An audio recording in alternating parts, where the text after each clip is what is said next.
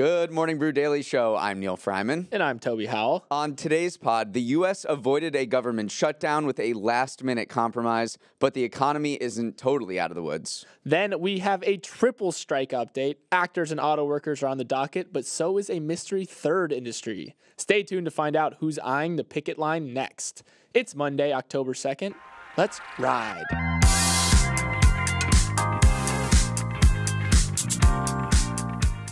Neal, we have a special holiday show coming up next Monday, and we want to get you guys, the listeners, involved. We're calling it the Bullish or Bearish Show, where Neal and I will go through various news stories, trends, etc., and determine whether we're bullish or bearish on them. So where do you guys come in? Neal, tell them. Sure. Well, we'd love for you to submit some topics you'd like to hear us weigh in on. It can be a major business story, or better yet, just something you've been arguing about with your friends, like the future of pickleball, whether the metaverse will actually happen, or pineapple on pizza. Just kidding. Please don't ask us to talk about that.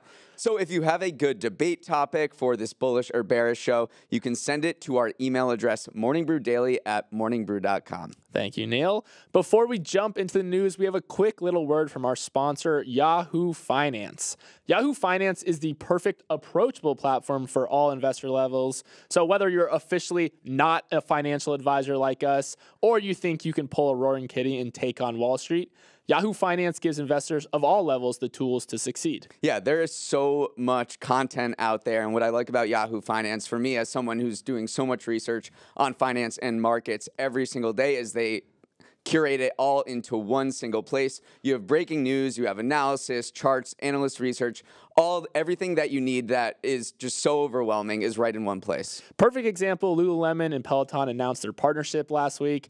I immediately jumped on Yahoo Finance to see how the market was reacting.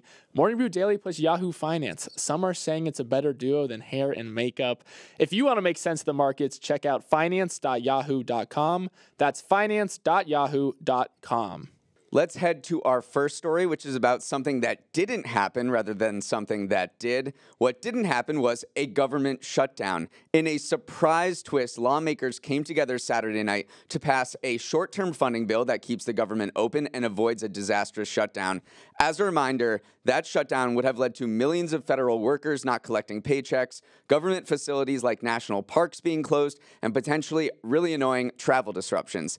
The deal came about when Republican House Speaker Kevin McCarthy put his job on the line by deciding to court Democrat votes rather than appease the right flank of his party, which wanted deep spending cuts. Those conservatives are now outraged with McCarthy for working with Democrats and said they want to remove him from his position this week. McCarthy said, "Bring it on." But while the funding bill does keep the government open, it's just punting the ball downfield. The bill lasts just 45 days until mid-November, so there's another major deadline to pass a longer-term spending package right before Thanksgiving. Toby, this was a total surprise. Pretty much everyone expected us to be in a government shutdown right now. I know. I'm honestly sad because we did all these previews and everything, and suddenly they came to an 11th hour deal. But Americans definitely dodged a bit of a bullet on this one. There was all this talk of the triple whammy hitting people this weekend as two COVID-era spending bills or programs ended this month, in addition to what we thought was going to be a very economically damaging government shutdown.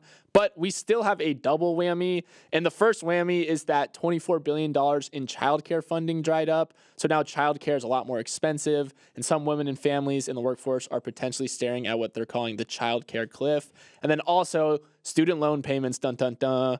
The 3-year moratorium on the federal student loan repayments ended as well over the weekend. So now 43 million borrowers are staring down those payments again. So didn't get the triple whammy, but still have a double whammy to worry about. Yeah, let's talk about the childcare cliff for a second, because childcare is just extremely unaffordable in the United States, and this was the biggest funding into childcare in U.S. history. And now it's gone. In 41 states, the average annual cost of care for 2 children was higher than the average annual mortgage payment. So if you talk to any parents with young kids, they're saying this is an absolute crisis, not just on the demand side, but on the supply side, because there's just not enough childcare to go around. That's because wages are really low, and it's just not a really good business to be in at all without government subsidies and things like that. There's not been a lot of government support for these programs.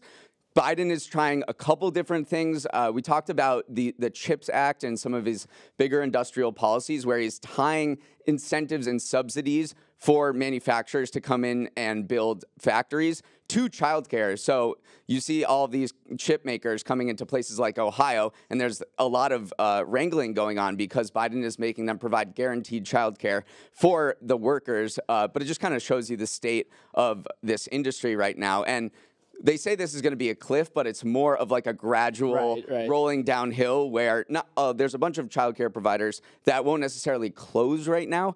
But what's going to happen is they're going to have to reduce wages. They were able to raise wages for employees thanks to this funding, and now they're going to have to probably bring them back to normal levels, which could see an exodus of workers. There's already a huge exodus of workers from this industry in general, as we'll talk about in the next story. And then also let's talk about the student loan repayments. That's just been waiting in the wings for so long now. Yeah. As a result, up to $100 billion in consumer spending could be wiped out of the economy over the next year. That's, I mean, again, we've talked a lot about how consumer spending has been the thing kind of powering the economy through this kind of wishy-washy period. And suddenly you're having this thing that's really going to eat into the bank accounts of millions of Americans. So again, I mean, we've talked about whammies, but like, even though we did dodge the bullet on the government shutdown, like these are the two big stories that are going to determine what the kind of economic fate of the U.S. is going forward. Wow, that sounded really, really dramatic, but it is dramatic. Yeah. I was Molly, one of Morning Brew's writers, talked to a couple people who have tens of thousands of student loans coming due,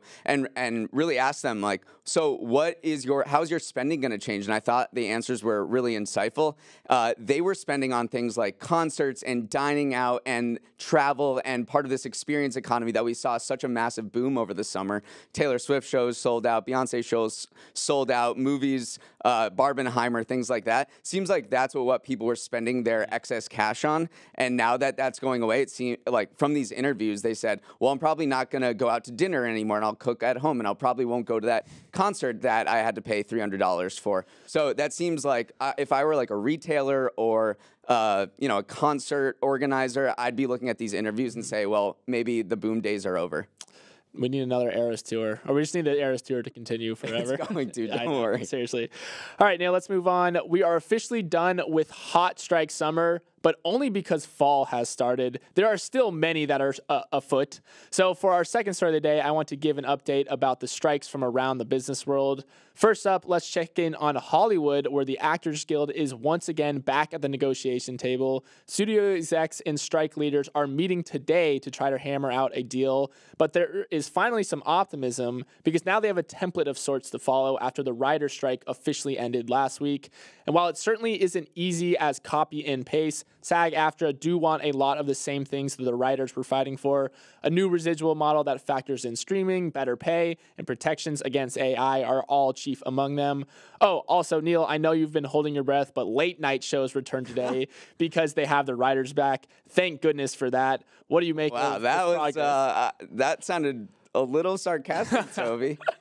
Yes, we have Jimmy Kimmel Live coming back, Jimmy Fallon, Seth Meyers, Stephen Colbert, John Oliver, Bill Maher came back last week.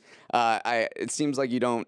You're a huge fan of those shows, but I will say it's big for these broadcast networks because the viewership for that slot, that 11:30 p.m. slot, was down 40% to 50% over the strike. This has been going on for almost 5 months, so it's a big deal for these networks to get these big names back who've been holding out. Yeah, there will be a guest shortage though, which is interesting because a lot of the actors won't be appearing on these television shows, so that's kind of an angle to look at. And then also SNL might come back as well. Technically they can because their actors work under a different contract, but a lot of people are saying they probably won't just to stay in solidarity with the union. So Hollywood is slowly coming back, but I heard from a source that no one works after Thanksgiving anyway. So the production might not really start revving up even if all these strikes come into an end until 2024. Mm-hmm. Next up, the auto workers strike is expanding in scope and now includes all of Stellantis and GM parts distribution centers, along with one SUV plant from GM and one from Ford. That brings the total number of auto workers on strike up to 25,300 out of a possible 146,000. And even though Ford has been claiming publicly that a deal is close, the UAW doesn't see it the same way. Neal, we knew from the beginning that Sean Fain wanted to expand this strike and cause maximum chaos. Looks like we're slowly but surely seeing his vision take shape. I feel like I'm watching the fourth Dark Knight movie. I mean, this guy is like the Joker. He's going every single week. You don't know what he's going to say and which factories he's going to expand this strike to. I'm sure we're like on pins and needles. Imagine these car companies that have no idea what's going on. This guy is serious Batman villain energy. They are not. Doesn't seem like they're quite close in terms of negotiations, so this is going to continue. Yeah, there was some back and forth over the past week where a VP at Ford said, we are making significant progress on the pay and benefit side. Then Fain said, yeah, not really. And then Ford CEO Jim Farley said on Friday that Fain has been on television more than Jake from State Farm while Ford was working hard to reach a deal. Then Fain said, like a good neighbor, we're available 24/7. Name the time and place you want to settle a fair contract for our members. We'll be there. So you're seeing this tit for tat going back and forth. Okay, and then finally, we have a strike brewing in the medical world where 8 unions representing 75,000 employees of Kaiser Permanente said over the weekend that they had not reached a labor agreement with the company, which means we could be getting the largest healthcare strike in U.S. history sometime this week. The healthcare workers are looking for across-the-board pay raises, improvements to their pension plans, as well as protections against outsourcing. Now, emergency rooms and hospitals will stay open while doctors and registered nurses will not be taking part in the strike, but other Kaiser staff like nursing assistants, pharmacists, lab technicians, and others are all threatening to strike if a deal isn't reached. Neal, thoughts on the latest almost strike that is percolating? It seems like it may happen for 3 days later this week. This is mainly about staffing shortages, which is a little bit different than the other strikes we've been seeing. But there is a crazy burnout crisis in the healthcare industry. During 2021 and 2022, more than 5 million people left the industry. Up to 2/3 of healthcare staff say they're burnt out, and more than 20% are quitting. So this is about, say people people taking PTO and there not being enough staff to cover. So everyone just has to work 33% more. So there is just a deep crisis going on in this industry. So the unions are asking Kaiser Permanente to ramp up their hiring to protect current staff. Yeah, and just to look at the big picture for a second, it looks like Americans are getting more on board with unions in general. So a Gallup poll released in August shows that 43% of those surveys indicated that they want unions to gain more power, up from a record low of 25% in 2009. And 61% believe that unions help rather than hurt the U.S. economy. That's the highest level it's been since the 90s. So overall, people are getting on board and supporting, for the most part, these unions. But this could change when something like a healthcare worker strike happens and it impacts people's daily lives and their ability to get the meds that they need. Something like a Hollywood writer's strike or a auto worker strike, which is important to those particular industries, isn't necessarily going to affect people's daily lives, which may reflect in those popularity numbers for unions. This could change things. Yeah, that's the asterisk for sure. All right, Neal, let's take a quick break, but stick around because we're talking about the Las Vegas Sphere next.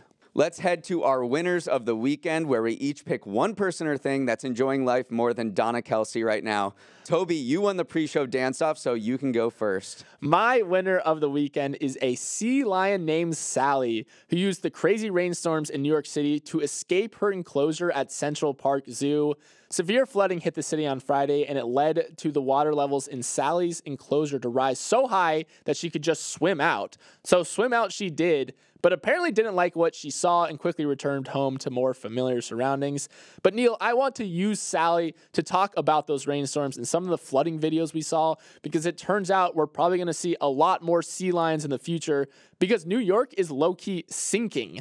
A NASA study completed last week found the city sinks an average of 1.6 millimeters each year under its own weight, while over the past 20 years, sea levels have risen by 4.4 millimeters per year in Manhattan. So not a great duo for humans, but not a bad combo for Sally, the sightseeing sea lion. Well, I think she got out of her cage, went down Fifth Avenue, saw all the tourists, and we're just like, I'm getting back. But no, it was crazy last Friday. We ended this show taping and then looked outside, and there was an absolute deluge out there, and a lot of places in New York City were underwater. It was a historic rainstorm. JFK had its wettest day since 1960, and it was definitely the wettest day since Hurricane Ida 2 years ago. And, just to me, a lot of people were saying that it shows the lack of infrastructure preparedness that New York City and other large cities have as climate change creates more extreme weather events. Yeah, so I want to talk about this NASA study a little bit. They found that several key locations in New York, like LaGuardia Airport, like Coney Island, and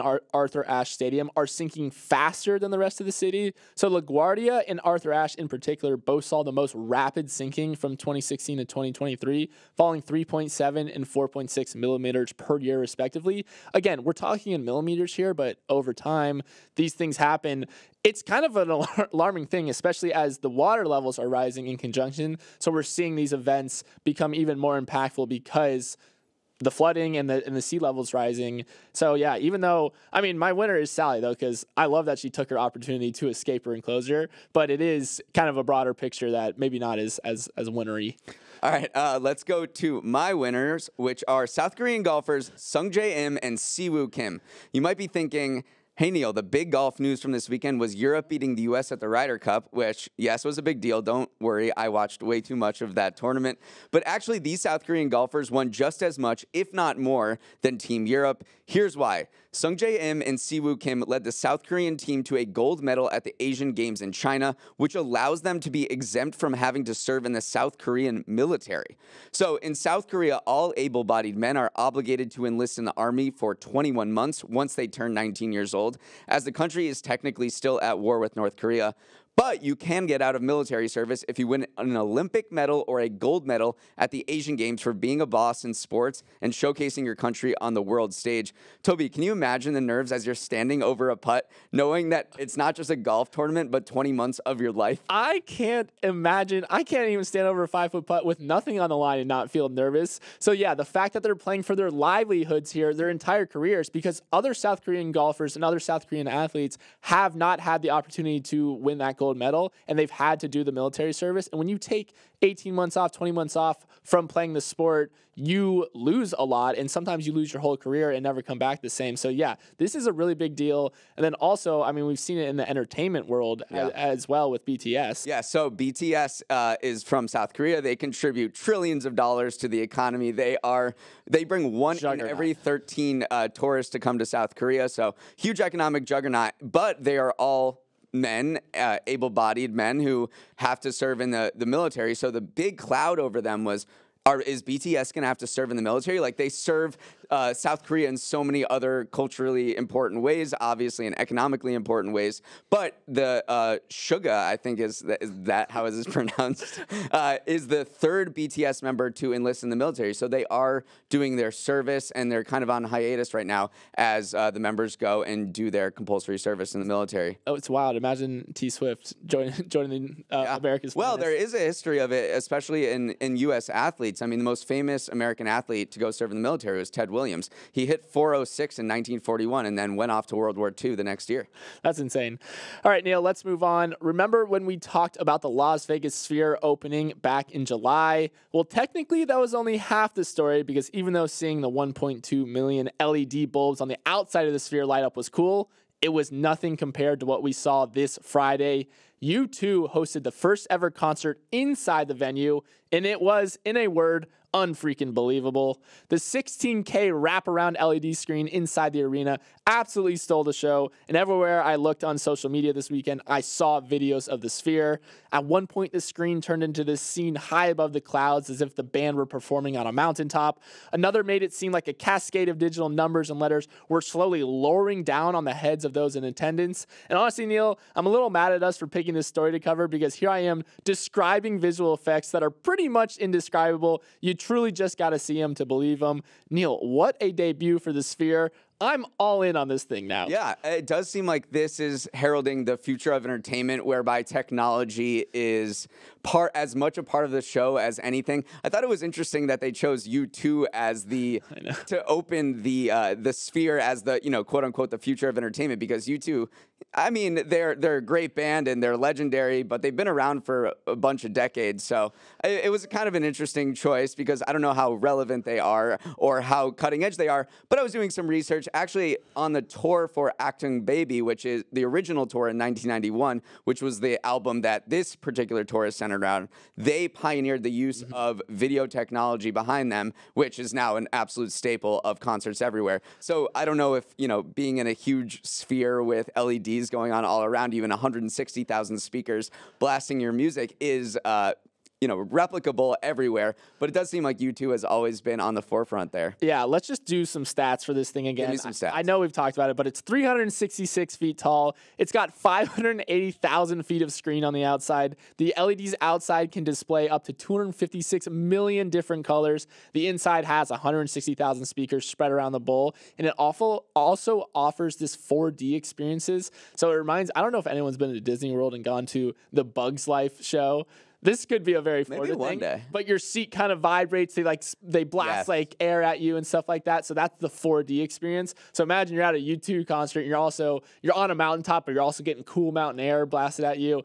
I don't know. This is definitely the future of entertainment. Although there were some reports, I heard videos of people going, "Oh my gosh, I'm about to throw up looking at this," because it's so big, it's so immersive, and it's really trippy in a lot of ways. It's built for social media. Yeah. Oh man, it was everywhere. All over social media. So everything that happens here, every concert, there are discussions that Harry Styles might be next. There's also going to be a movie there starring on Friday, which is about kind of like a Planet Earth kind of deal. That is going to be unbelievable. And the tickets for that are $49. So this is a very premium experience. But honestly, it's cheaper than anything else you would go to in Vegas, like Cirque du Soleil. Seriously. So we'll see what happens with the Sphere. It's a rare win for James Dolan, who's the MSG executive chairman, who also owns the Knicks and the Rangers. We hate to say it, but we got to hand him this one. Okay, finally, let's preview what to look out for this week. It's going to be a busy one. The biggest business event of the week will likely be the criminal trial of Sam Bankman-Fried, which begins tomorrow in New York and is set to last 6 weeks.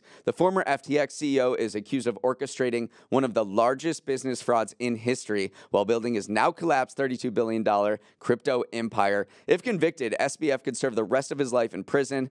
And wow, what timing. Also tomorrow, author Michael Lewis will release his new book, Going Infinite, about SBF. I caught a little of Michael Lewis on 60 Minutes last night, and he looked like a dude who knew he was about to sell a lot of books. He looked like a dude who was about to sell a lot of books, but he's also been getting a fair amount of heat on social media. He keeps portraying SBF in kind of this sympathetic light. Everyone's like, why are you sympathizing with this guy? He is not the victim here. So very curious to see what the entire book looks like, because the excerpts have been a little too lenient. A lot of people are saying for SBF. Okay, very similar criticism to what happened with Walter Isaacson with his biography on Elon Musk as well. So this trial is going to be. We'll talk about it a lot more tomorrow and preview it. The Supreme Court is also back in session today, and the 9 justices will hear a range of cases on things like gun rights, regulatory power, race, and free speech. Some of the biggest business cases involve a First Amendment dispute over social media content moderation, and one about whether Purdue Pharma's $6 billion settlement of opioid lawsuits can move forward after SCOTUS blocked it in August. Yeah, definitely looking at that First Amendment case. It determines whether you can remove content based on users' viewpoints or if you can ban politicians like Donald Trump. So that's definitely going to be a hot topic one. Yep. Speaking of Trump, the trial over former President Trump's businesses also starts today in New York. Trump could be on the hook for $250 million in penalties as part of a civil lawsuit brought by the state's attorney general. As we talked about last week, the judge presiding over the trial ruled that Trump was liable for fraud by inflating his net worth to secure favorable loan deals and insurance rates, which could hamstring his ability to make money in New York and dealt a major blow to his real estate empire. Last night, Trump said he was going to court today in an unexpected move. Big business fraud case ahead. There always is. Yeah. And a few other tidbits you should know about. Powerball jackpot is now more than $1 billion ahead of tonight's drawing. Toby, did you buy a ticket? I'm going to. I keep seeing these headlines. I have to buy one at some point. I feel like $1 billion jackpot is not even a big deal these days because of inflation, and $2 billion. They also changed the lottery system, so fewer people win.